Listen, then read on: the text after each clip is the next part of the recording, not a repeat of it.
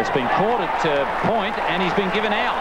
So it must have been an edge onto the head. Michael Valetta is shaking his head as he walks off, not because he's querying the decision. In fact, he's got his hat off now. But the top edge went into his head and bounced away to point, and Dipak Patel has taken a very good catch. And that really has made a game of it now. Yes, there's no doubt that he hit this. There was a big noise as he went for the sweep. Have a look at that. Off the bat, onto the head, and way up in the air. Watch Dipak Patel diving forward there. That's a really good catch.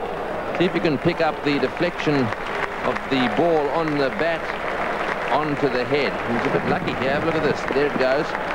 Bang, on the temple, straight up in the air. And that's a very fine catch.